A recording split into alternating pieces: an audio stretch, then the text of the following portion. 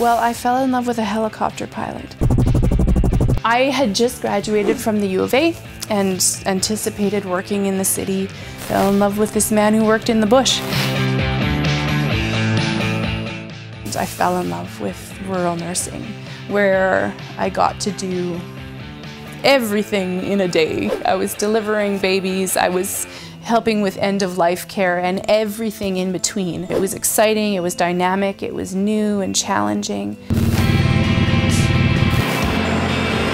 Now, having worked both in urban settings and in rural settings, it would be tough for me to go back to a city hospital. I love going to work and doing different things every day and working with different populations every day. I love it.